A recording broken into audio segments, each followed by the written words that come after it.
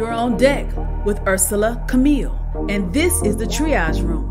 The Triage Room is a podcast that encourages and empowers listeners to overcome obstacles of pain. Pain is the physical suffering or discomfort caused by illness or injury. When we describe the type of pain we're having, we're really describing the symptoms. Once we identify the symptoms, then we can deal with the root. Welcome to the Triage Room. You're now on deck with Ursula Camille, and this is the Triage Room. Today's topic, the pit had purpose. Let's take a look at Genesis chapter 37, verses 23 through 25. And it came to pass, when Joseph was come unto his brethren, that they stripped Joseph out of his coat of many colors, that was on him. And they took him and cast him into a pit, and the pit was empty. There was no water in it. And they sat down to eat bread, and they lifted up their eyes and looked. And behold, a company of Ishmaelites came from Gilead with their camels, bearing spicery and balm and myrrh, going to carry it down to Egypt. So here we can see where Joseph's brothers had decided they were going to strip him of his coat and put him in his pit. Joseph was a dreamer. His brothers had hatred. They had envy of him. And they took the coat, stripped him of his coat, which was symbolic of stripping him of his rank and position, and placing him into this pit. For their hatred and envy was so strong towards Joseph. And when it comes to the pit had purpose, Joseph was placed into this pit, no water, no food, a dry place, while now his brothers are off eating bread, thinking of the next thing on how to do away with him. So Joseph being in this pit, how did it have purpose? In this moment, those that Joseph loved betrayed him, plotted against him, placed him in an unfair position, placed him in a place that was not, in their eyes, beneficial. It would contribute to his downfall, would contribute to them being able to do away with him. So while he has no food, he has no water, they're off to the side eating, thinking of more ways of how to get rid of him. When you look at life within itself, who are those that you have loved or that you do love, that you've been placed in a position not of your own hand or not by your own doing, but those that have worked to put you in a pit of their own, a place that's left you with nothing, a place that's supposed to be designed to be your downfall, all because they have evil hearts, all because of jealousy and envy, for whatever reason. Sometimes in life, the lessons that we learn when placed in this dry place that we didn't ask to be in, when those come who feel like they have the authority to strip what God has placed in position as far as rank and position, with or without the coat, Joseph's rank did not change. It did not remove the purpose God had on Joseph's life. Being placed in the pit did not change the destiny that God had for Joseph. Though it may have looked at that time as if his brothers were gaining in their plots and what they were really thinking of doing, the end result, Joseph's destiny, spoke louder than the pit Joseph originally was placed in. Sometimes the pit that one has designed or one has thought to themselves that they will place you in by their own hand is purposeful to allow one to know how to love those in spite of what they have done, to allow character to still be intact. It's easy to love those who love us. It's easy to speak well and do well when it seems like things are going well. But what happens when you're placed in an uncomfortable, unfair position and all you're doing is operating out of your gift? All you're doing is being excited about what God is doing for you, and you're sharing in love, not even knowing that those you are in the presence of have envy in their heart towards you, have hatred in their heart towards you. And it's so strong that your presence has become too much. So now, because what God has placed upon you, what God has placed upon you in your purpose and where he's taking you has become so great they can't even wrap their mind around it. So now here's this pit that they have decided this is where you belong. No matter what man may think, when God's hand is upon your life, there's nothing that can change the course according to where God is taking you and the purpose he has you here for. Joseph's purpose did not change because he was placed into the pit. The pit had purpose.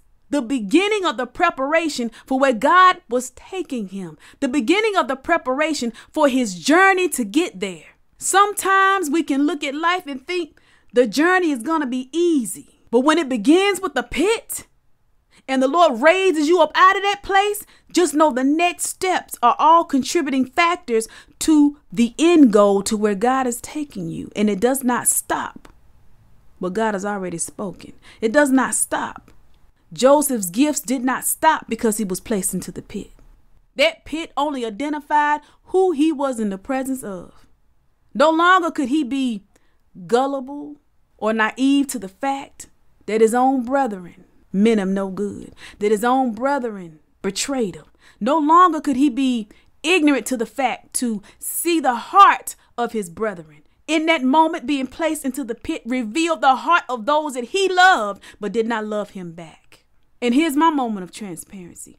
I know what it's like to be involuntarily placed into a pit, a dry place where others are eating, and the intention was to leave you with absolutely nothing while planning the next move, or so that I would not go towards the direction God would have me to go in. It was even once said to me, I thought you weren't doing that anymore. My response, why would you think that? This is where God has me. This is the gift God has given me. And this is what I do.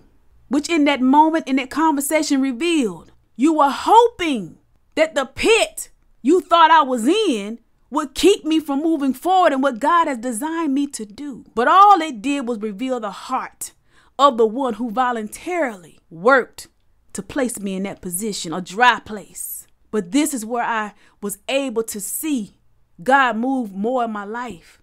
This is where I was able to grasp and understand what it is to love those who do not have a heart for you. This is where I learned that just because you're in a pit in this moment, that is not your final destination. Get the lesson. And all it did was equip me for the journey. Whatever fear factor that may have been there, false sense of what I thought may have been there, all of it got dealt with in the pit. Because the pit revealed truth. The truth of what was operating in me, the truth of what God has seated inside of me, and the truth of those who were around me that purposely dug the pit and purposely wanted me in it. Sometimes being in the pit can reveal a truth that some of us may have not been ready for, a truth that some of us may have asked God for, but really hadn't prepared as God began to unravel and begin to reveal the truth. The pit will show you yourself, and the pit will show you the heart of others.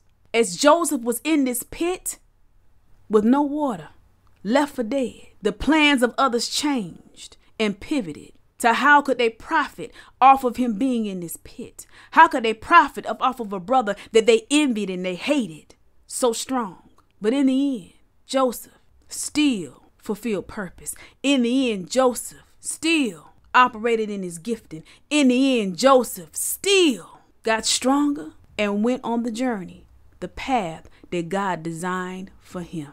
So I encourage you, don't have a bitter taste in your mouth because of the pit you maybe once were in, or you may be finding yourself in right now. Trust God and know that God has a greater purpose, and nothing happens unless God allows it. The key is staying in a place and trusting God, whether you're in the pit or whether you've been removed out of the pit. The pit has purpose. We have to embrace and understand the purpose of why we were once in the pit. Get your understanding. Don't let it change your character. Continue to love. Continue to trust God. See what you need to see so you can grow and go in the direction God has destined for you. The pit is not there to take you out, even though that may be the plan of man. But the pit is there to remove and understand what it is for you and God to walk together. So that the gullible place you were once in, telling the wrong people the right thing, but the wrong time, it's not for them to know. They can't grasp all that God is doing in your life. So the pit shows you, they can't receive what God is doing for me. They don't love me the way that I love them. They don't have a heart for me the way that I have a heart for them. So now it puts you in you and God, understanding how to move you and God, building your character so that when you come out of the pit, there's not a bitter taste. You understand what it is to be alone in a dry place, left for dead, but God still chose to raise you up and pull you out. Let us pray. Father God, I come to you in the name of Jesus, Lord, just to say thank you. I thank you for life, health, and strength. God, I ask you those, Father, that may have been in a pit recently and don't understand, God, why those that they have trusted, designed, strategized their own pit for them to fall into, dug the pit for them to be placed into. Their Father, they're still in that hurt place, that place of pain. Their Father, now's the time that they let it all go. I cast out the spirit of deep pain, deep hurt, resentment, rejection, and abandonment in the name of Jesus.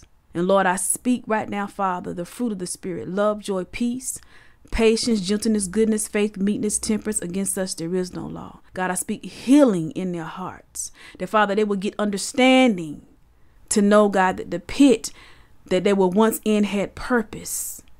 That whatever the lesson is, God, that they're able to embrace it and come out better when they come out of the pit than they went in. That they don't allow this to be a bitter time in their lives, God, but allow it to be something to help change their lens and see things for what they are and not for what they want them to be. That this is the time, God, for their character to be shaped and molded even the more. For them to be stretched and not stressed. For them to be in a place, God, to see you for who you are and how you move swiftly on their behalf. That those that may have had a hand and placing them into this pit, that, God, it does not mean that they won't go towards destiny. That all of it is a part of a bigger picture. That they allow it to make them stronger than they were before they went into the pit. Lord, I thank you, I praise you, and I glorify your name. In Jesus' name I pray. Amen. You all be blessed.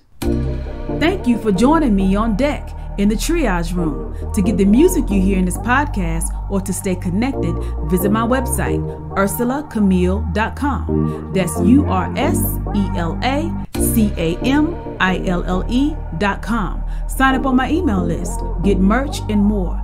Have an area of pain you want to address in the Triage Room? Send your email to thetriageroom@gmail.com.